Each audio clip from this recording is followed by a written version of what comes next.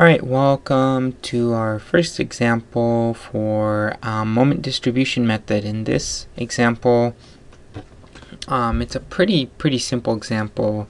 Really, I'm just going to go over this example just so you can see how the moment distribution method works. So here we have a beam supported by a roller at B, and then we have two fixed ends A and C. And there's a point load here, 40 kips, acting in the middle of A and B, so at a distance of 10 feet from A, and then same thing, but here we have a 60 kip load acting in the middle of span BC, right? So when we do moment distribution, what we're really trying to do is we're looking at this joint in the middle, and we're trying to get the moments on the left side and the right side equal, but opposite, right? So that means moments around joint B would be equal and opposite, or if you added them together, you'd equal 0. And normally you have a chart that looks something like this, and you have all these numbers and arrows on them. And so we'll go row by row and explain what each row means. The first row is always your distribution factor. And what your distribution factor is a factor used at a joint to distribute the initial moment at that joint to the opposite ends of that span. And to calculate distribution factors, your distribution factor is usually the K value of the span divided by the sum of the K value of the spans. And by this equation might be a little confusing.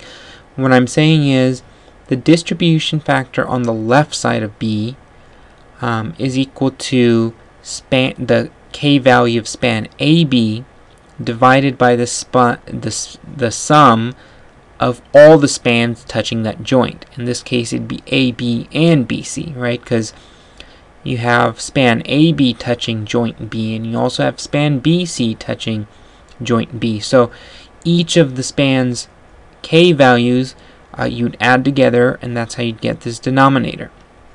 Okay, and remember, your K value is just your I over L, your moment of inertia over the length of the span. And in our case, EI is constant. Okay, so how would we figure out what the distribution factors are? Well, let's look at joint B, and let's look at the left side. The left side, your distribution factor would be the K value of that span, and that is I over L, and L in this case is 20 feet, right? Plus the sum of the K values for the spans that joint is touching. In this case, it's I over L 20 plus I over L, and the length is 20. So these two values come from spans A, B, and BC. The K value for span AB is I over 20, and the K value for span BC is also I over 20, right? Because the lengths are the same. So the sum of those would be I over 20 plus I over 20. And since we said EI is constant, we can actually distribute an I out of all this, and that just goes away. So really, we're looking at 1 over 20 plus 1 over 20 plus 1 over 20, right? And if we plug this into our calculator, our distribution factor is 0.5. So here, what I'm going to write is 0.5. For our distribution factor for the left side of joint B is 0.5. Same thing for the right side. The only thing we change on the right side is this, right? The K span, the top K span. So in this case, spans A, B, and BC are exactly the same in length and moment of inertia. So we'd have K value of BC, which is 1 over 20, over the sum of the K values for the spans joint B is touching. That is the K value for AB and BC. And that's 1 over 20 plus 1 over 20, right?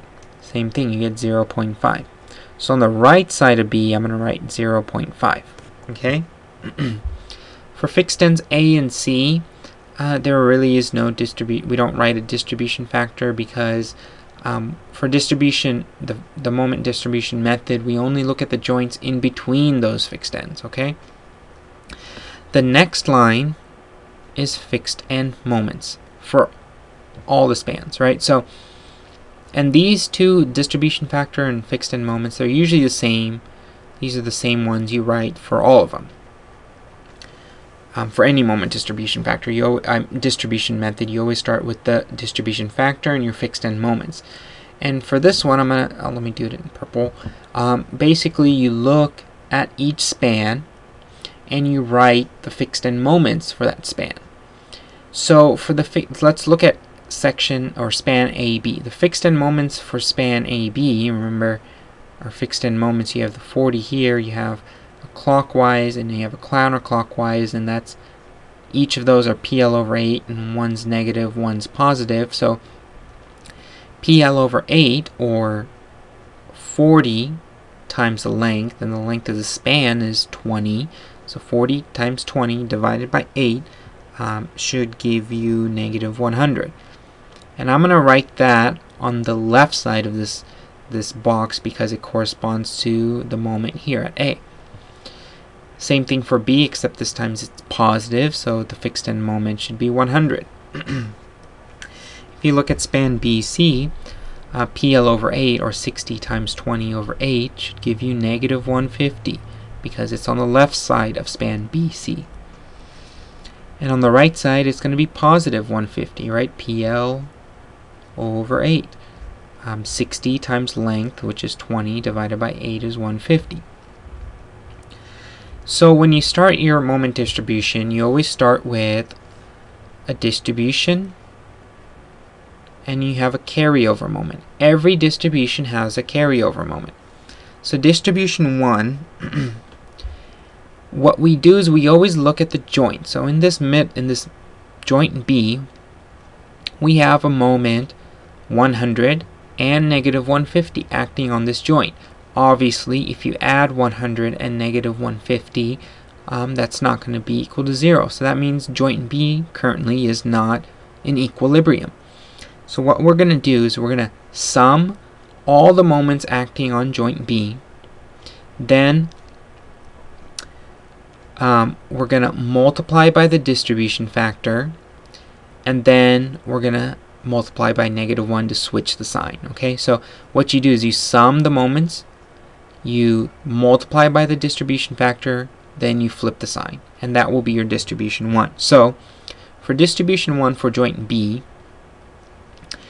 we're going to get 100 plus negative 150 is negative 50 times the distribution factor on this side, which is 0.5, and negative 50 times 0.5 is negative 25. Multiply it by negative 1, you get 25. Okay? Same thing on the right side of joint B. Sum all the moments above. In this case, it's 100 minus 150 is negative 150 times negative 1 is 50 times the distribution factor on the right side of joint B, which is also 0.5. You also get 25. So these are the same. Your carryover moments, what you do is you carry over half of the moment you found out at joint B. So half of 25 is 12.5. And usually carryover moments, we draw an arrow. There's no sign change here, okay? So it's just 25 divided by 2. Same thing on this side. We're going to carry over half of the moment from joint B, or on the right side of joint B, and that's 12.5. And they're both positive, right? Now, in this case, we only actually had to do one distribution cycle. Why? Because if you sum the moments on the left side of joint B, we're going to get 100 plus 25 is equal to 125. And if you sum the moments on the right side of joint B, you're going to get negative 150 plus 25 is negative 125. So you have 125 on the left side of joint B, and you have negative 125 on the right side of joint B. Those are equal in magnitude and opposite in direction. And what that means is that the moments at joint B are finally balanced and they're distributed properly. So in our case, we only had to do one cycle, this distribution 1 carryover moment 1, and since joint B is now in equilibrium, we don't have to continue doing the moment distribution anymore. So the sum of moments are just the moment, you sum all the moments in each column, and that's going to be your internal moments at those specified joints. So for joint A, we have negative 100 plus 12.5, and if you add that two together, you get negative 87.5. On this side, we have 100 plus 25, you get 125. This here, we have negative 150 plus 25, you get negative 125. And on this side, 150 plus 12.5, you get 162.5. Okay? So since the moments at B are equal to 0, we're finished with our cycle. In this case, we only did one distribution cycle. That's all we needed. It was actually pretty easy. Normally, you would continue doing this distribution carryover moment until your carryover moment becomes less than 1. That's kind of the rule of thumb there.